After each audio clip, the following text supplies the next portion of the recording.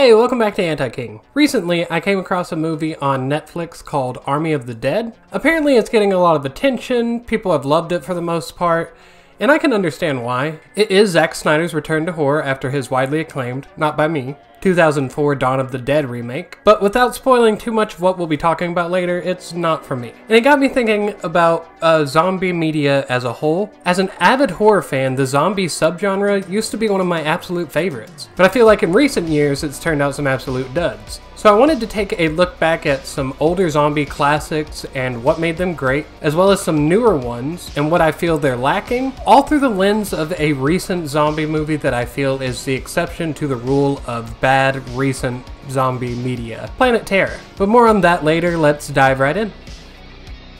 It was October 1st, 1968. At the height of the Vietnam War and on the downslope of the Civil Rights Movement, a small theater in Pittsburgh was set to premiere a local production company, known as the Latent Images, first feature film. That company was run by none other than George A. Romero and John A. Russo, and that film was none other than Night of the Living Dead. And overnight, the modern zombie was born. The original iteration of zombie came from Haitian folklore, where they took shape as a corpse reanimated by some magical means, usually, often voodoo, hence the popular voodoo zombie idiom. It's unclear how exactly George Romero's creatures came to be known as zombies in the first place. In fact, Night of the Living Dead's characters never say the word zombie, instead referring to the film's antagonist as ghouls. Romero himself believes critics played a major role in that association, as many reviews had referred to them as zombies, and before long it was too late. It had entered a lexicon and created an entire subgenre and subculture of horror in its wake. That subculture would absolutely explode a decade later with the release of Dawn of the Dead. Dawn of the Dead was a sleeker product both stylistically and narratively, and its satire and message were much more pointed and intentional. It had the scale of a disaster movie, and its makeup and special effects are still praised to this day, more than 40 years after its release. While Night of the Living Dead is a masterpiece and became the bedrock its sequels would use to help expand its zombie lore, Dawn of the Dead was responsible for zombie subculture and what it would later become today. The series spawned a third classic, Day of the Dead, 7 years later in 1985, and what I regard as my personal favorite zombie movie. Day of the Dead is the least talked about of the original three zombie movies and probably the least regarded. Although I think the inclusion of claustrophobic elements and the uncertainty of the human ego helps add tension to an already precarious situation. You know, an apocalypse. The original Romero trilogy, to me, are the framework of what every zombie movie should be, or should try to be. So what, you may ask exactly, separates them from the more recent takes on zombies? And to me, it's a multitude of things. For one, the social commentary. Night of the Living Dead starred a black lead and prominently featured an interracial couple in 1968. That may not seem like much now, but it was an incredible risk at the time. In the movie, our black protagonist does everything right, or at least everything he can, to survive, only to be mistaken as a threat in the film's waning moments and murdered with indifference. This was released a mere 6 months after the murder of Martin Luther King, and still holds a powerful, if somewhat unintentional statement on race relations in America. Dawn of the Dead, however, leaned into its message hard. Underneath the schlocky zombie film, it's a scathing take on consumerism and materialism and their place in our well-being. At the beginning of the American mall boom, it happened that we had been so conditioned by the material niceties of our daily lives that they had become an almost instinctual need on the level of food or water. When seeing the zombies wandering the mall, a character asks, "What are they doing here?" To which another character responds, "It's just what they know." When you really dig into that, you can see just how creepy it is. These zombies have been stripped of all conscious thinking. They function basically only as nervous systems, with a constant, unflinching desire for food. They run off their most base instincts, as mentioned in the film, and for a lot of people, those include consuming. Appropriately during the 80s, Day of the Dead gave us a blistering rebuke of the human ego, and the dangers that ego can serve when coupled with power and desperation. Even with the world practically over and known survivors countable on your own two hands, these characters can't help but serve their own best interests. These timely and interesting social commentaries helped define these films, and aided their common regard as classics. That being said though, these movies were meant to be fun. Social examinations aside, these three films provide all the over-the-top schlock and cheese you'd want from a zombie movie, with a bulk of that credit going to makeup effect mastermind Tom Savini, providing vibrant, visceral gore effects. So where did it start to go wrong? Personally, I believe the very beginning started with the original Splinter in Night of the Living Dead's timeline. George A. Romero and John Russo disagreed on how to handle Night's sequels, and thus split, deciding that all the titles with the phrase "of the living dead" would belong to Russo, and all with "of the dead" would belong to Romero. Russo wrote Night's sequels as a series of novels, which would later be adapted into a movie with 1985's The Return of the Living Dead. I want to be perfectly clear that I love this movie. I love the whole series for the most part, and would absolutely consider it as a part of the classic era of zombie films. That being said, however, it changed several established zombie tropes, and later became the inspiration for a lot of zombie movies I can't stand. This movie was hugely influential culturally, and ironically that was both one of its strengths and part of the problem. Return ditches a lot of the social commentary in favor of pandering cultural aesthetic that almost surely looks cooler with the benefit of hindsight. Like, that shit probably didn't look all that cool back then. Not only that, but to me they committed the first instance of the zombie cardinal sin, making them fast and or strong. This type of zombie is so frustrating to me because it completely saps what's so scary about zombies in the first place. Imagine a deep sea picture of a vast, dark chasm.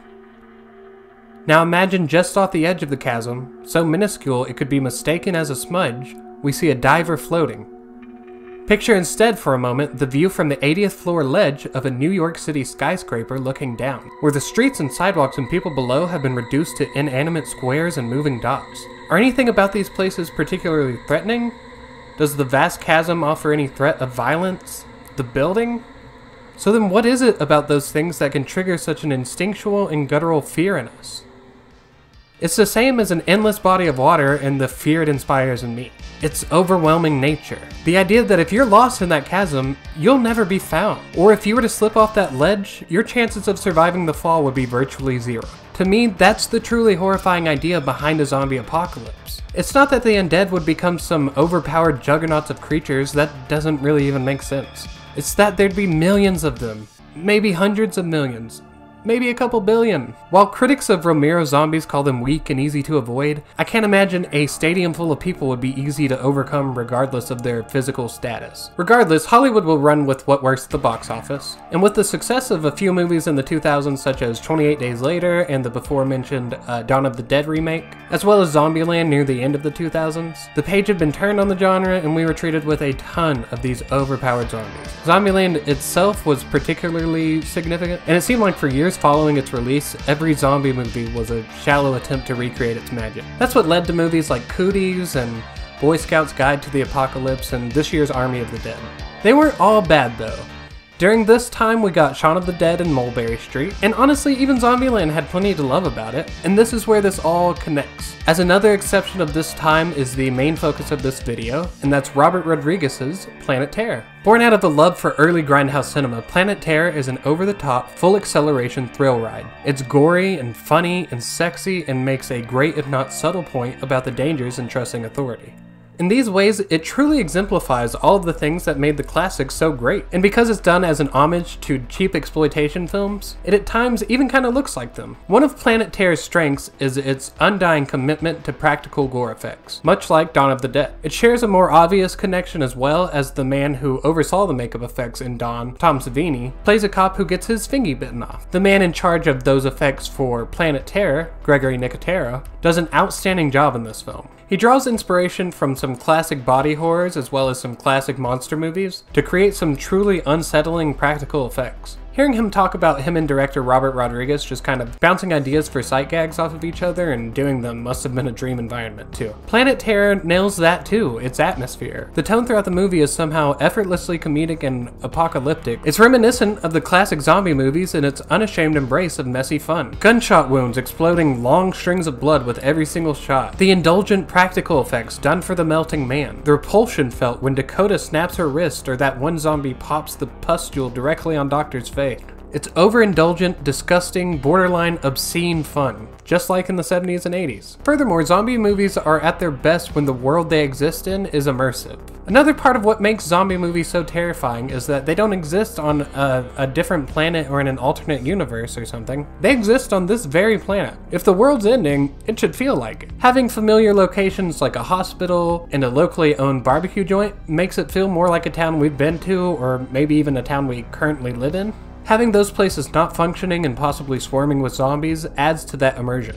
Rodriguez also did an outstanding job writing badass lead characters. Ray and Cherry are absolutely sensational. Cherry is a down-on-her-luck go-go dancer and aspiring comedian, who in a turn of bad luck has her leg replaced with a rifle. Rose McGowan actually improvised several of the most memorable parts of her character, including the useless talent bit that became such an iconic piece of this movie. Meanwhile, Ray has some kind of undisclosed violent past, and he's an absolute sharpshooter who saves everyone's life on at least one occasion. The last point I wanted to make was its social commentary. All good zombie films need a good social commentary. As I mentioned earlier, Planet Terror, in my opinion, has a subtle message about the dangers of trusting those in power or with a little bit of authority. Time and time again, we're shown examples of people abusing that authority. Dr. Block abuses his authority over his nurse and strangely wife, Dakota, by attempting to kidnap her when he finds out she's been cheating. The police officers wanted to keep Ray restrained without a weapon, which would have almost certainly resulted in the death of every single character. Even in the end, when they seemingly make their way to the safe haven offered by the military, it turns out they were behind the entire thing and had been overrun with the infection themselves.